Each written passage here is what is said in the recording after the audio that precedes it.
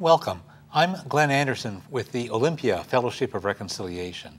This TV series explores a variety of issues that relate to peace, social justice, and nonviolent social change. In the early morning of June 28, 2009, about 100 soldiers from the Central American nation of Honduras forced their way into the bedroom of Honduran President Manuel Zelaya, kidnapped him while he was still in his pajamas, and forced him into exile in another country. This military coup, backed by conservative business leaders, overthrew a freely elected president. Latin American nations unanimously denounced this military coup against democracy. U.S. politicians and news media have distorted the realities, so the American people do not understand what really happened or why. This crisis continues now, more than a year later. During the next hour, we will get beyond the simplistic explanations and share information that you will not have seen from other sources. I'm happy to welcome two guests, Nina Murano and Bruce Wilkinson, who are well-informed and who've learned even more about Honduras from having spent time there firsthand. Welcome, good to have you both here. Thank you. Thank you. Nina Murano went to Honduras in 1989 with a women's delegation and again in August 2010 with Witness for Peace. She has extensive first-hand knowledge of many Latin American countries, and she's active in the Fellowship of Reconciliation and other peace groups. Bruce Wilkinson was in Honduras in late January 2010 when the new president was being inaugurated. He went with a delegation from Rights Action, an international group that focuses on Central America. He works in Olympia with the Latin America Solidarity Organization. So it's good to have you both here. I want to make sure that people watching know where Honduras is, because sometimes people get confused about which Central American nation is which. We have a map over here that shows the southern tip of Florida here, Cuba, northern coast of South America, and the heavy line shows the boundary of Honduras, which is in the middle of Central America. Let me pull that aside and you can see the boundaries here. It's got the Caribbean actually north of it and has borders with Guatemala and Nicaragua and El Salvador and the Pacific coast out here. So it has a lot of neighbors. Nina, can you give us a little bit of background about the history of Honduras from like colonial times or ancient times to... Well, I don't know how far back I can go, but Honduras has indigenous groups, as all Central American, Latin American countries do, as we do, Mexico. And so until the Spanish invaded, they actually lived quite peacefully. And then the Spanish invaded, and they got rid of the Spanish, I think, they're just celebrating that now. But anyway, September 15th is the big date. And Honduras became sort of the poster child for the United States, the prototype of banana republic. Its main export was bananas. It pretty well was in line with whatever America wanted, America got. And then along came all the troubles in Guatemala and Salvador, and Honduras had many people fleeing from Salvador, fleeing the oppression in Salvador, and crossed the river, the Lempa River, and there were several terrible, terrible massacres. And then there were a group of Salvadorans that did get into Honduras, and but we were behind the Honduran policy of not allowing the Salvadorans in. Yeah, we meaning the United States government, the United States government. Not you and Bruce. Well, we're all part of it. Yeah, they did it in our names and with our tax dollars. And anyway, this was in the 80s mostly, when all the troubles were happening. And I was in Central America with the, well, actually through Mexico too, with a convoy convoy of women to Central America with 22 vehicles, buses, trucks, and 69 women. And we took aid to all these women groups through Mexico, Guatemala, Honduras. We couldn't get into Salvador at the time. It was still bad. And ended up in Nicaragua. And so we were in Honduras and met with Honduran women at that time. They actually rescued us from the Honduran soldiers that were with us in our vehicles with their M16s. And they whisked us away, and so we had a full day in Honduras, in Tegucigalpa, the capital, with, you know, the Honduran activists, female activists. And I met two people there that I later met on this trip. One was a doctor, Juan Almendares, and I don't know whether you met. Did you meet him? Yeah. Yeah, a very, very vocal, very, very learned man. And anyway, so that's my history in Honduras. And the fact that I mentioned that it was, we were driving, I drove a little bus, a 19-person bus through, and saw some kids along the road that had orange hair. And I thought, oh dear, the Americans have been here, you know, and I thought that, you know, but it turned out that they actually, a nurse on the trip said, no, they have orange hair because they have a lack of protein in their diet. Yeah.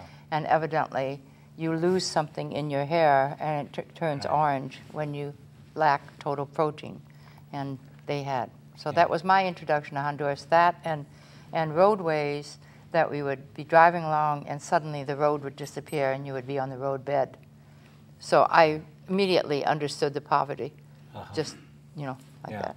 So. And the United States had used Honduras as a launching pad during the Reagan years here, for Reagan's war against the government the Sandinistas, of the Nicaragua Contras. They had progressive... And Contras were in that part of the country because we crossed the Nicaraguan border and we saw Americans actually with Contras. Yeah, the Contras were the terrorists that Reagan was funding with our tax dollars, and the CIA had organized Somoza's Guardia. Yeah, the old dictator's activities that we were still doing. Yeah.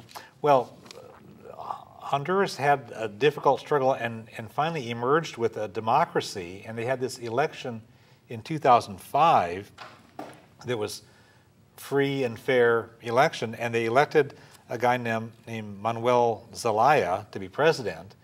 And although he came from a wealthy family, he somehow got his bearings and did some progressive things. Tell us what he did for his country when he was president from 2005 till 2009. Well, Zelaya was part of the two-party system that they have in Honduras, you know, and both parties are controlled by the elites. This is like a country where the elites control like both parties, and they switch back and forth. And Zelaya was just going to be one more president like that. He's part of the Liberal Party, which is like the slightly more progressive party, I guess. You could call it progressive at all, which it isn't. And and you know, he was just known. He was kind of like he seemed kind of like had that persona of like that George Bush sort of had. You know, he wore a big cap on his head, his cowboy cap. Yeah. He had the whole cowboy persona. He was a rancher, and he comes from that whole area of Honduras where the ranching was really big. So you know, we thought it was going to be all the same thing, and at first it seemed like it was, but then he started changing things, and some of it kind of seemed to come out of like necessity. Like one of the things that he did, which was kind of shocking, was he joined ALBA, which is the Bolivarian Alliance for Our Americas. And that's a trading group along with Venezuela, Cuba, Bolivia, and a few Caribbean nations, and also so it's Ecuador. An alternative to it's an alternative to the U.S.-dominated quote free trade stuff that actually benefits the U.S. corporation. Yes, exactly. And this is a lot of this. It made a lot of economic sense at the time, actually, in a certain way. You know, this freed up more through with the help of like Venezuela. The Honduras was able to get cheaper oil through Venezuela's programs, Petrocaribe, which is another group. And And when they were able to do that, they were able to buy oil on like 20-year loans at like 1% interest. It was like a sort of solidarity giving that was like really helpful for them, and that freed up money for them to like invest in their public schools. They were also able to help with other things, like another program that was put into place was they were given like cattle and were able to raise a calf for each family, and once you birth the calf, you pass the cow on to the next family, who then was able to raise another calf. It was an interesting program. So they had lots of interesting programs like that going along. And right before, in around January of 2009, he increased minimum wage by 60%. And that was just a big affront to the powers that be, so to speak. You know, they would not put up with that. But you know, Zelaya, who at the time was working on under this whole, he was becoming part of like this whole group of Latin American voices that were saying, you know, things have changed. You know, we're not going to accept this sort of situation anymore, where like the U.S. dominates our economy, it tells us what to do, and instead, you know, they were like, you know, we need to develop as a society. We need to educate our people. We need to raise the standard of living for all people, and we need to decrease the massive amount of poverty. And there was an incredible amount of poverty in Honduras, and there still is. Tell us about the coup then that happened in 2009, end of June of 2009. There were some issues floating around about trying to update the Constitution and stuff, and we'll talk about that in a moment. But tell us about the coup, and then we'll get into the background behind it. What actually happened on June 28 and those next few days? Well, they came in and they took him out of his, what you said, in his pajamas, and took him up to a base called Palmarola, where there are 500 American soldiers for drug interdiction. Honduras is quite the drug route through Central America, particularly in the northern part of the country, and they flew him out, and he almost got back in a little bit later, and then he did get back in, and then he was in the Brazilian embassy, and they did all sorts of things. They had music outside the Brazilian embassy. And this would be the Honduran, the coup government of Honduras. The coup government was harassing the Brazilian. And just doing all sorts of things, and then there was a whole thing that we set up with Costa Rica, that he was going to talk to Michelete, who was the guy who had planned the coup, and anyway, and that didn't go anyplace.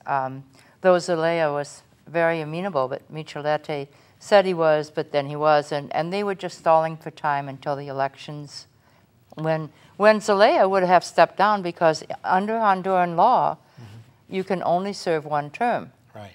And so they complained that they said, well, they had to get rid of him because he wanted to be president for life, and which was not true. And he simply wanted to have a constituent assembly. This was only to have people come together and talk about changing the Constitution, which had not been changed, and it was so much a military thing that the military actually deliver the vote boxes in Honduras, and they pick up the vote. I mean, so they have a lot of power, and they were just voting. The people were voting, and it was the day that they took him out that was the day of the vote. Right. You know. So the vote that you're talking about right here is a vote about whether it would be a good idea to have just to have a constituent, not so to change it, just to meet. And the news media accounts that I kept hearing and seeing from the U.S. confused that stuff. They repeated this. He wants to be president for life. He wanted to change the Constitution. Claim, which is not true. And the Constitution had been there since 1982, and it was grossly out of date. And there had been quite a number of amendments, reforms, fixes, and more needed to be done. And so he was looking at whether the public would support the idea of creating. Right. People were very excited about it. They were very excited. What we would call in this country constitutional convention, and they called a different name. Yeah, there was. I mean, it was a pretty straightforward vote that was going to happen. It was more like a poll. They were polling public opinion polling more than what we think of as like an election vote. Right, it was a non-binding referendum on whether or not in the November, and this is June, whether or not the people thought that in November there should be another vote as to whether or not to have a constitutional assembly. And that would be a time. And then if the people voted for that and then voted in November to have a constitutional assembly, then they'd have to have elections again for people to be part of the constitutional assembly. And so this was like a long process that takes a lot of years of change. But you know, the Constitution of Honduras was made in 1982, and it came out of, that was right when Honduras stopped being a military dictatorship and came into quote-unquote democracy. And the Honduran military didn't immediately give away its power at that time. You know, it was a long process over several decades. And it was really kind of like when Zelaya took power was a lot different than when Zelaya was starting off. It was finally at the point where like the military was no longer running all the different affairs of the country. They had finally given over political power to a government. And this was also because of economics. You understand, there's a free trade section in Honduras, in San Pedro Sula, the second largest city. And these are the maquilas. Okay, it's like what the United States has along the Mexican border. Exactly, and that's where Gap, and just a whole list. I mean, if you look in your tags, you know, a lot of your clothes are going to have been made by very young women, 12, 13, 14, because there's no age thing, in San Pedro Sula. Okay. Well, that's where Kathy, you know, in the 90s, the Kathy Lee Gifford scandal. Oh, yes. That was about Honduras. She had child labor in Honduras making her line of designer clothing. Okay. So when the coup happened, and it's a military coup, and so they kidnapped him, they hauled him out of the country, the Congress picked the head of Congress, Micheletti, to be the interim president. And how did the rest of Latin America respond to this?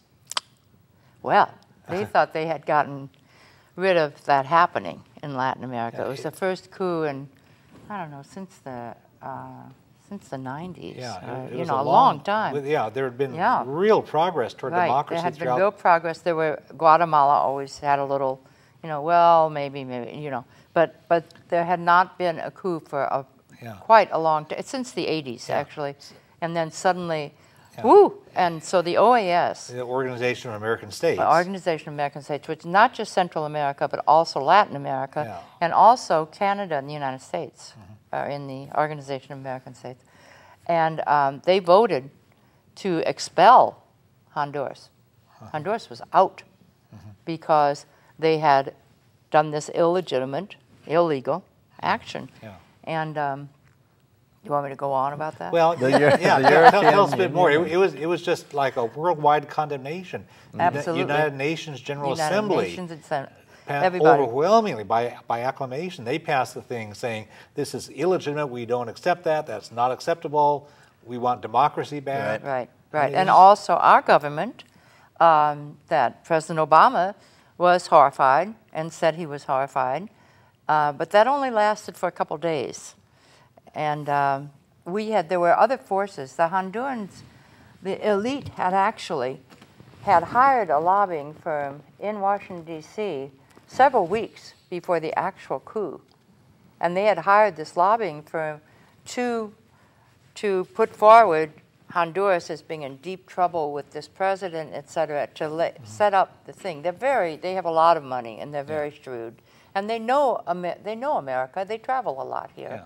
And, you know, it's it's the 10, how many families did you say? Oh, about 10 or a dozen families, controlling families. And they intermarry, and then the businessmen come in, and they make a lot of money. And but let's not hit around the bush on this. You know, the U.S. knew that this was happening and allowed it to happen. People call this Obama's first coup since he's been in power. You know, and then maybe that's a little unfair because there's the people that were in the positions of power in Latin America and as far as U.S. appointed positions were all people that were selected under Bush, and they were holdovers.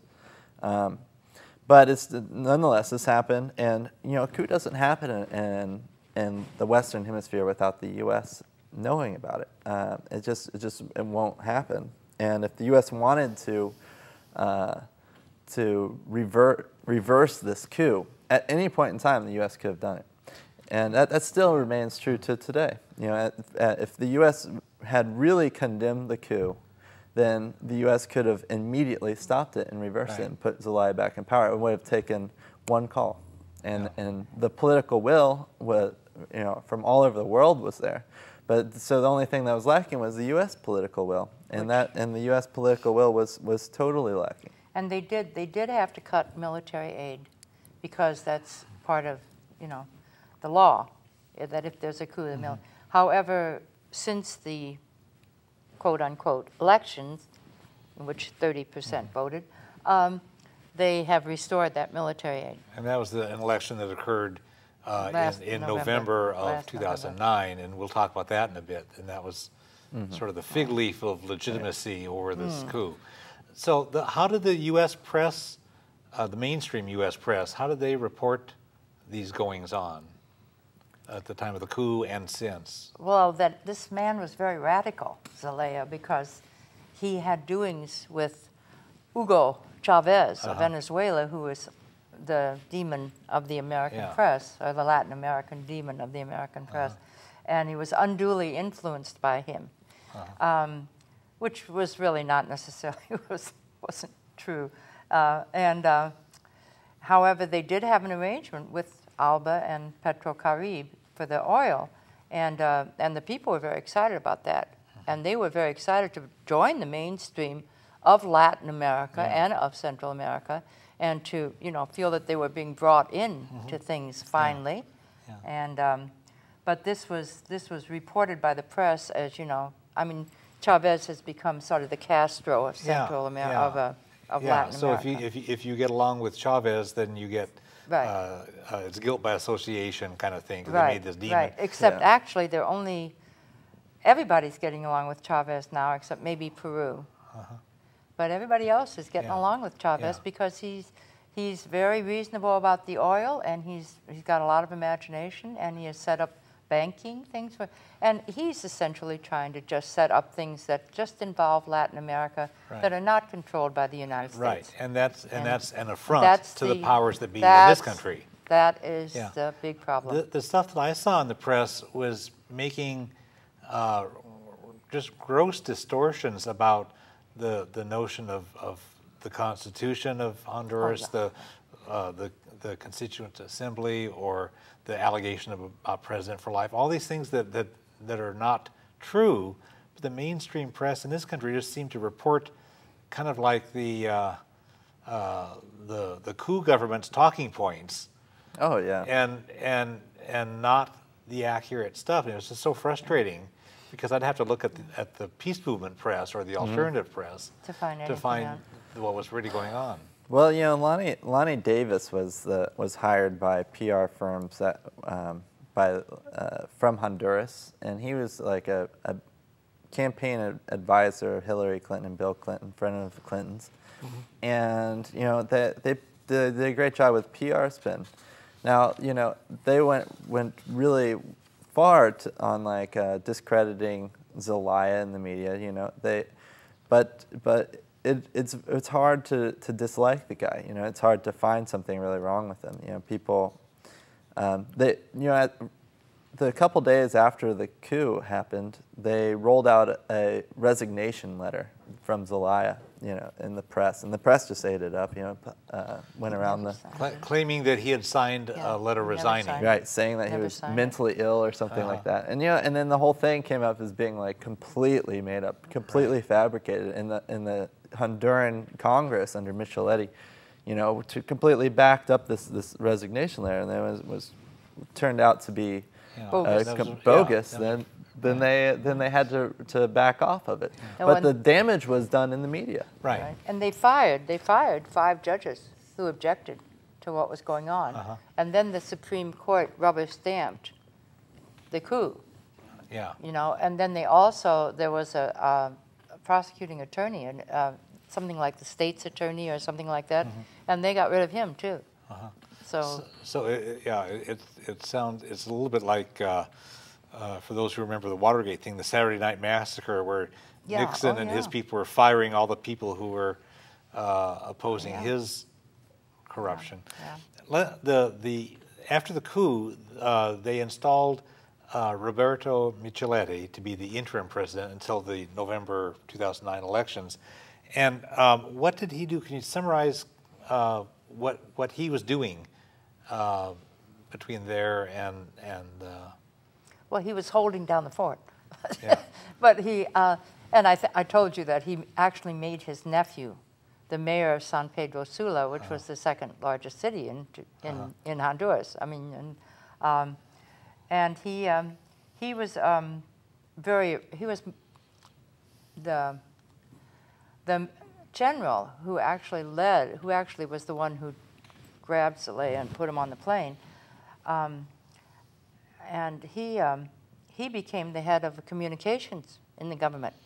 Right. So he got all the and the control is pretty thorough from the top. Yeah. Well, they've been closing down TV stations and killing journalists and a bunch of stuff. They've been the second largest amount of journalists in the world. Micheletti, it was a dictator. He, you know, I mean, we installed a dictator. You know, he wasn't directly in control of the military, but he was. The military had the coup, and then Micheletti was put to run the government by the military, and he rolled back almost every progressive piece of legislation that Zelaya had passed. You know, he went quickly to like cut the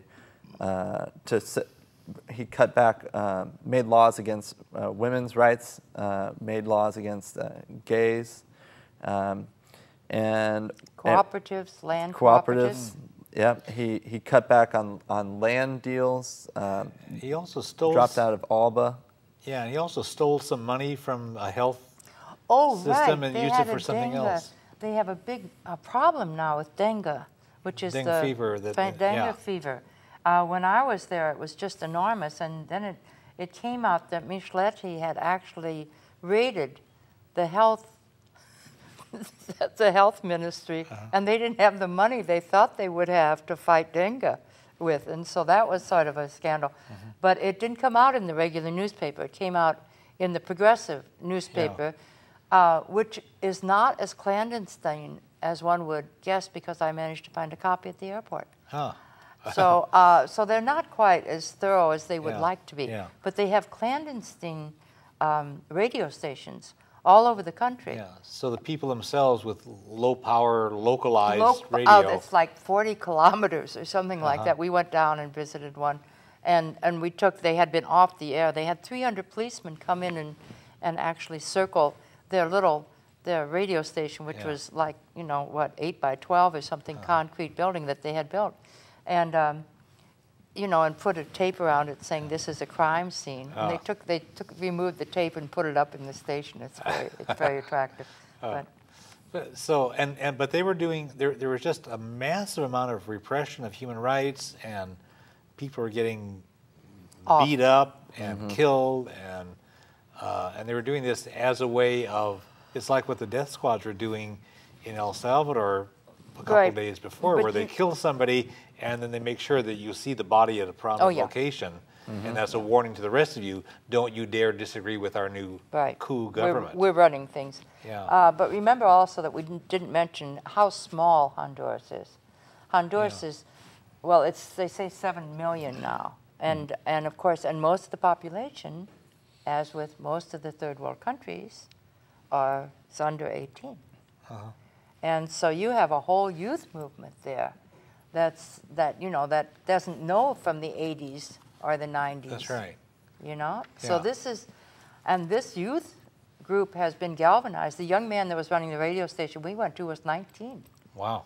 You know? Yeah, so that population of their country is roughly the same size as the state of Washington population. Right. Yeah. And that's really interesting for comparisons of like, you know, it's great that the European Union and the United Nations and all the countries in Latin America, minus the United States, condemn the coup like outright, completely, no strings attached. But the really most important thing is that the people of the country have shown an amazing amount of dislike for this coup. This is not, that was another thing that was in the media coverage in the United States, which is that people in Honduras wanted Zelaya gone. Oh, yeah, you know, that was another big lie. They wanted the military to throw them out. They wanted the military to like put in a curfew that was from 6 a.m. to 6 p.m. After that, you're not allowed to leave your house for several weeks. You know, they wanted, you know, that's what the newspaper would tell the people in the United States, when exactly the opposite. Hundreds of thousands of people were taken to the streets. There was huge worker strikes. Massive amounts of workers went on strike. And all this wasn't really reported with the sort of like emphasis in the United States media, if it was covered at all. It was covered as like, this is the minority group, these are the outcasts, these are like a small group, agitators. I mean, when I was down there, you know, and this is 8 months after the coup, there was a march that was 200,000 people strong. And that's a big march. And remember, this is the population the size of Washington. Yeah, so you imagine having a march, in a Olympia. protest march of 200,000 people in this, just from this state alone. I mean, the WTO protests in Seattle, which everybody, you know, glorifies in this state or to some degree, that was like 50,000 people. Yeah, so 4 times that. Four times that size in Seattle. You know, I mean, that's a big protest march. And this is, they had, for over 140 days, they had daily protests against the coup. That's right. And this is in the face of huge amounts of police repression. Remember, too, that the American embassy, when this comes up, is that, for instance, the 9 journalists that have been killed, well, that's discounted because we don't know how many of them were political, and there's gang activity, there's a lot of gang activity, there's a lot of crime.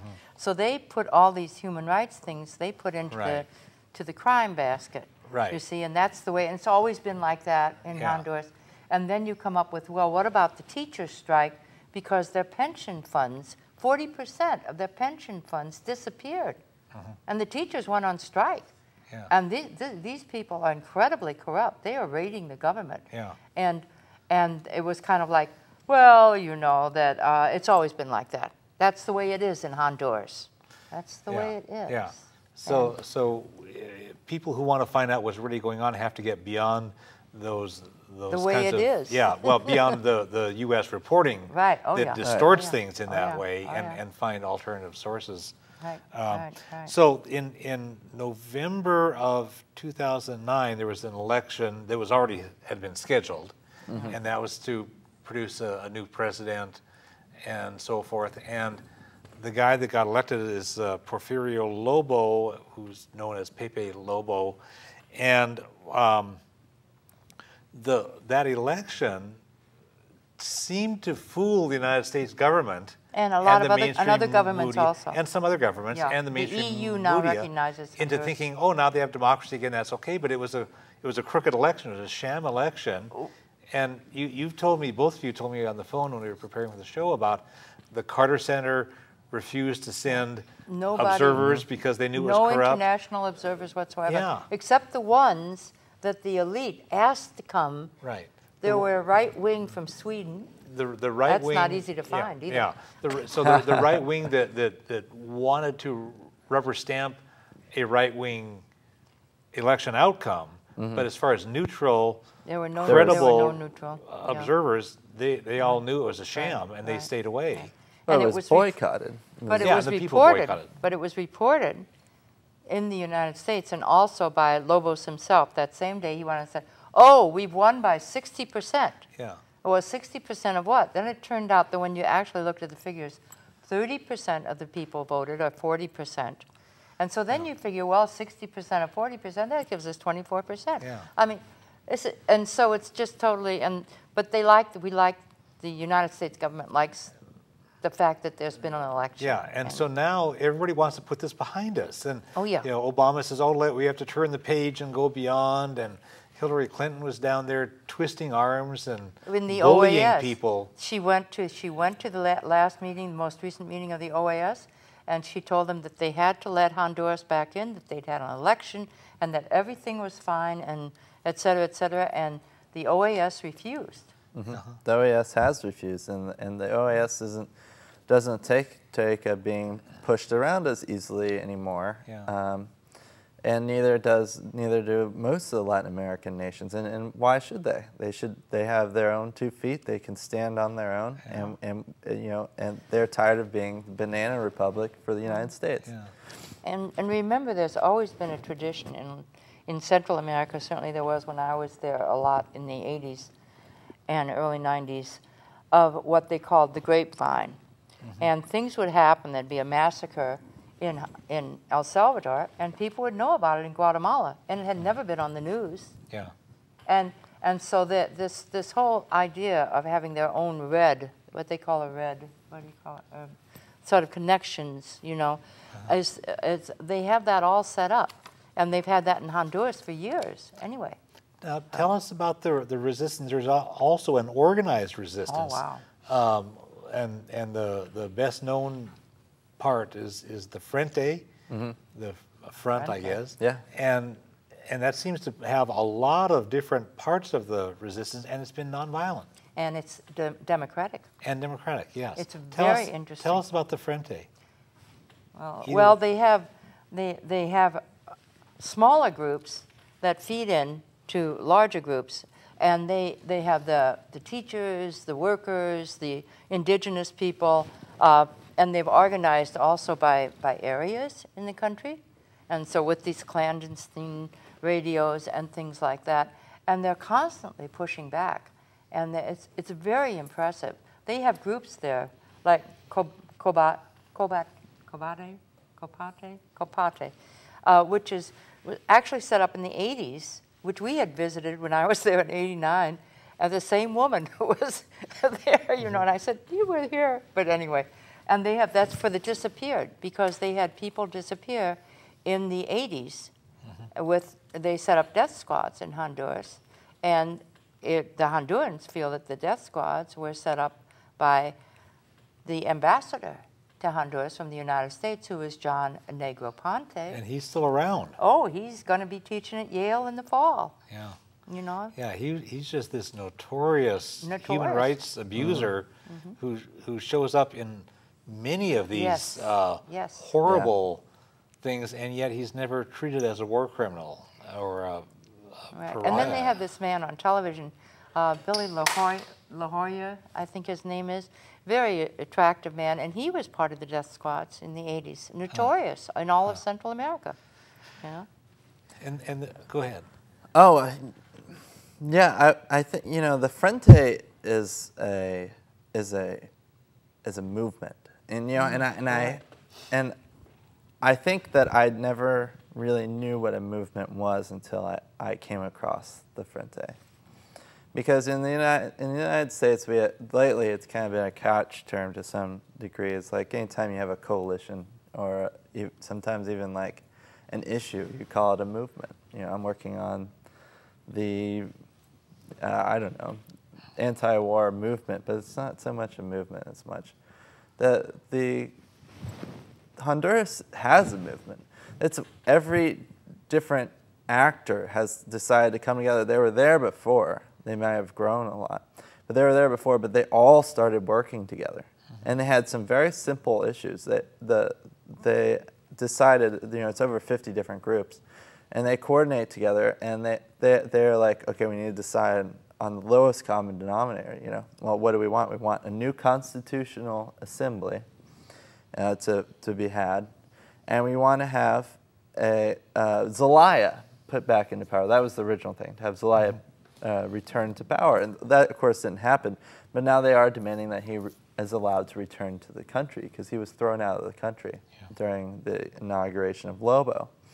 And this is like, these are people who are very committed to their cause, and there's millions of them. And they're diverse. Then, like you said, it has different elements within it, but they can come together about what they have in common and move that ahead. Right. I told you about the grandmother that we met outside the mall, and we were looking at a map of Tegucigalpa trying to find places, and she just offered this, went into the spontaneous thing about the government. This is the most corrupt government, all this in Spanish, and you know, this is the most corrupt government we've ever had. These people do not care about the poor. They are taking everything they can out of the country. They are totally indifferent to any of us except their own little, you know, areas. And there was like a ceremony I went to where they had for the Frente, when Zelaya was forced to leave the country on the day of the inauguration of Lobo. Zelaya flew out of the airport, and Lobo was being inaugurated in a stadium. There's 200,000 people who marched to the airport to see his plane fly off. He was, you know, they took his presidential sash, which is something that they put on the president. And that day, the day of Pepe Lobo's inauguration, they took the sash and they gave it to two people. One was the grandmother of the revolution, which is this lady who's been to every single protest, been active on the streets every day, and also this little kid who's like 6 years old, who gets up on the stage and just gives off fiery rhetoric, talking about how you know this was a coup, and like, you know, we need to get rid of the dictatorship, and we need to fight for, you know, fight. So the in mid-September they came up with the petition drive, reached its fruition. This is a recent development. Yeah, so this was I had not even heard about it when I was there, actually, but they have evidently, they've had this, I mean, they have so much going on so many different fronts. That's why this name, called it the Front, is really nice, because it has all different fronts. And so they have this petition drive to have a constitutional assembly. It's like a... Right. And the one that they were denied. Right? And so they have over, I mean, there was one report, there were 900,000. Well, then they had 1.25 million. 1.25 million people had signed this petition. They had gone out, you understand, this is all clandestine. They had gone out and collected all these signatures. And now they are presenting this petition to the OAS and to the UN. And inside the country, they're taking it right to, you know, hey, we have this petition, what are you going to do about it? And of course, I gather it's not being reported in the newspapers there. And or here. Right. But that's, I mean, imagine 11 million people, and that includes children, okay, and that they can get 1.25 million signatures like that. I mean, you know, with half the population being under 15, I mean, this is just extraordinary. And in the face of the repression from the violent government that's trying to suppress democracy. Right. And make money. And you have to understand, there's a big appeal to their many franchises in Honduras. I mean, they have McDonald's, they have Burger King, they have, you know, I don't know if they Kentucky Fried Chicken. I didn't see that one. And these guys, there are Hondurans running this who are making money. And what I heard is that there are 25,000 military, or maybe that's police. There are 10,000 police, something like that. There are 60,000 security guards in Honduras. They advertised in Colombia for paramilitary to protect the wealthy families. And so there are just lots. And I asked in the embassy, I asked about that, and they said, oh, they hadn't heard about that. Well, guess who guards the embassy? Yeah. A security firm. Right. Yeah, one of you told me that people have been hearing Colombian accents. Yeah. Down that's what they, and they can, Yeah. I couldn't tell a Colombian accent from, probably, maybe I could tell a Mexican accent, not a Colombian. But, yeah. It's just a funny thing, it's like in the U.S. media talking about Chavez's influence in Honduras, Chavez didn't have any sort of influence in Honduras, really. I mean, he was helping them to, help the poor out of the country. But Colombia's influence in Honduras is just awful. They're just the worst human rights abusers in the Western Hemisphere. Right, yeah. And now the president of Colombia is getting along with Chavez, which, believe me, has Washington, D.C. plenty worried. It's going to be something to watch. Yeah. So let's look at the larger context here. Certainly the United States, as we've said, has this long history of dominating, and both militarily and economically, and certainly then politically. And Canada has mining interests. Oh, yeah. That one or both of you told me about on the phone when we were preparing for the program. And not just in Honduras, in all of Central America and in Colombia. And Canada has taken sort of a rightward political tack. Well, whatever they're right behind the United States and all of it. Yeah. And then I told you that I read this little item in the English Weekly out of Honduras about Carlos Slim, who is the richest man in the world, who's Mexican, and Bill Clinton traveling to Honduras to look at investment opportunities. And there's this big push to put a cruise ship complex in the northern part of Honduras on the Caribbean. Coast, right. Yeah. And this is, and of course, and the indigenous people are fighting this. The indigenous people are fighting the mining because, of course, the water goes. Right. It's a very, I mean, they want to open it up to total exploitation. Yeah. So, let's see. Somebody, I forget, one or the other of you had said that this was kind of like an experiment. I think a few minutes ago you had said no, that was Almendares. This was. Did you hear that from Almendares? He said to us, and a woman did too, Berta did too, of the indigenous movement, that they said, this is an experiment. Central America is watching this to see what happens here. And so this is an experiment that other Central American countries had better watch out.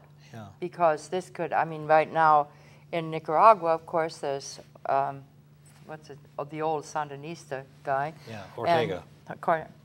Ortega.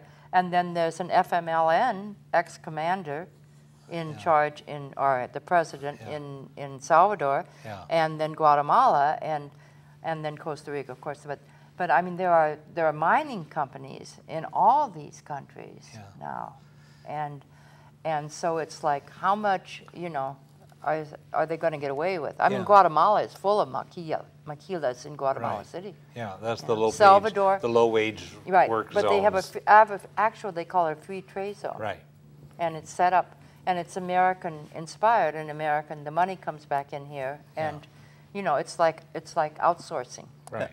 And when we say that the U.S. could stop this and reverse this coup at any time, it's because Honduras is economically tied to the United States. Most of their trade goes to the United States, and also Honduras gets a lot of remittances from the United States. Family members who are up here working and send money back home. And exactly. And American business pay no taxes. In Honduras. Pay no taxes in Honduras. Oh. That the businesses pay no taxes. And so where the source of money is really from this exploitation. Yeah. And it's like, we'll see if this is successful still. That's sometimes you could look at this and say, like, okay, well, the coup people have won.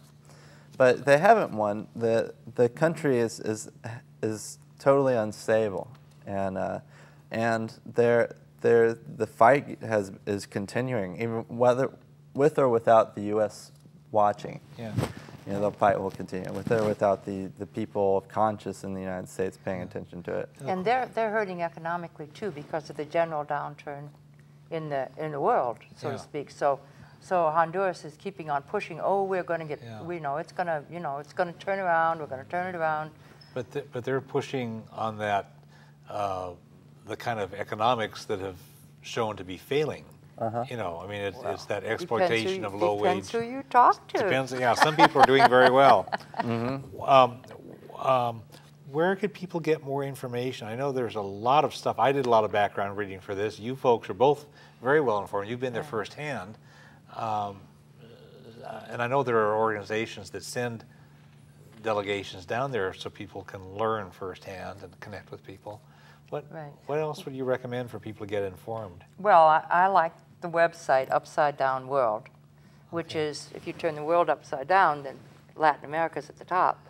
And so that's a wonderful source of news for all of Latin America, but they also have a list at the side of their news with all the countries. So any country you want to find out about, you just hit on that and you can get what's happening.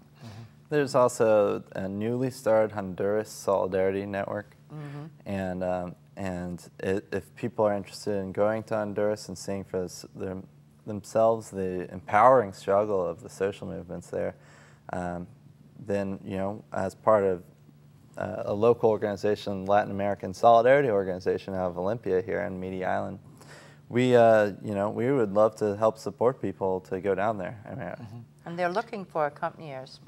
They need accompaniers because of the human rights situation. And accompaniers are people who go down and they stay with the people who are at risk because they've been outspoken as a journalist there was or a an priest, organizer. Father Melo, that was, they put a plea out for accompaniment for him in June because he was being constantly, I mean, you know, death threats, people watching you, and you know, all sorts of things. And I don't know what's happened with him. I thought somebody said he had to leave the country. I'm not sure. Yeah, but a lot of those people will not keep a regular schedule, not travel in the same car more than once, and do all these. But at the same time, they have, it's not as desperate as, I was in Haiti after they overthrew Aristide with the junta. It's not that sort of desperation, you know. We saw a wonderful mural in the workers of this big workers place where they meet, and there's where this artist had, and he explained the entire mural to us. I mean, there it was, you know, this, and he's selling pieces of this, you know, mural. It's just fantastic. Well, so part of the success about what people can do then is to actually connect and show support for people who are doing it, rather than cower in fear. And the other thing is they say, well, we don't have, you know, they've taken over the media, but what they've done is their media is the graffiti. And so you drive down the street, and I kept on seeing these buildings being painted, and I thought, wow, Honduras isn't as poor as I remember. And then I realized what they were doing is they were painting over the constant graffiti. Because they would paint it over, and there'd be graffiti there, and you know. And I would check out the Alliance for Global Justice is another good website for it. Information about Honduras. Okay. And we'll have some more websites listed at the end with credits. The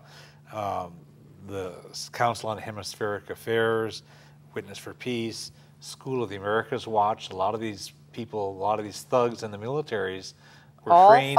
All five generals in Honduras involved in the coup, particularly the one who took him out. All five of them were trained at School of the Americas. In Fort Benning, Georgia, with our tax dollars. So the United States Army is training thugs and human rights abusers, and we've been doing this in country after country after country, and it's not like an accident. No. That's part of the curriculum. In fact, I remember some years ago it was exposed that that they had, you know, training manuals about how to assassinate local leaders and and things. So it's really something. Could each of you offer a closing thought, and then we'll wrap this thing up? Well, one of the things that strikes you when you come across these people in the frente is that they're not like we are. They're not waiting for it to be given to them. They're going to take it because it belongs to them. Now, they're nonviolent, but they're not giving way.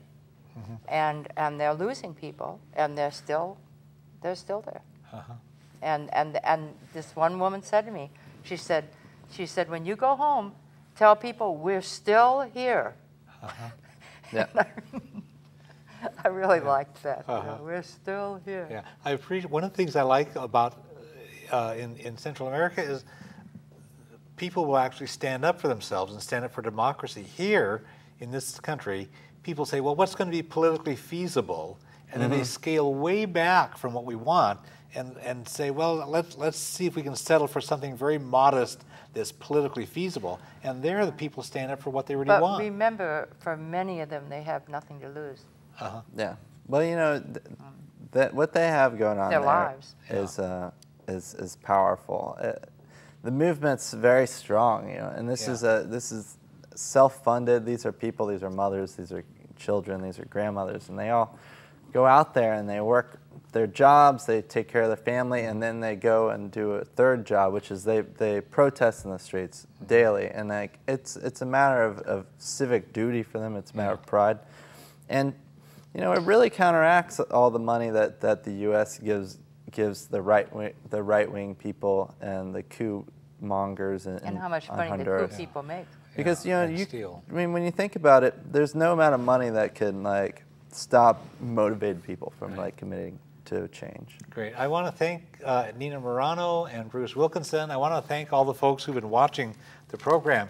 In the United States, we say that we support democracy and human rights. We say that we oppose violence, but our government actually provided political support for the violent military coup that overthrew democracy in Honduras and overthrew the democratically elected President Zelaya.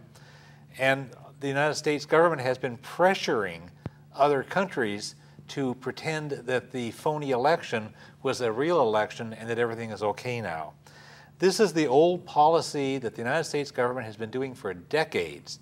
President Obama campaigned for change, but we're getting more of the same old stuff. The American people must absolutely insist upon democracy and human rights for everybody.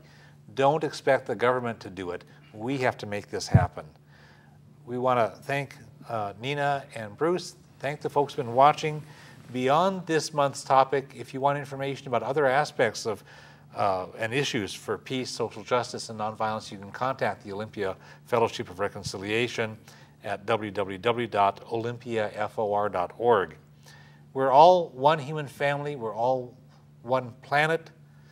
We can create a better world, but we all have to work at it.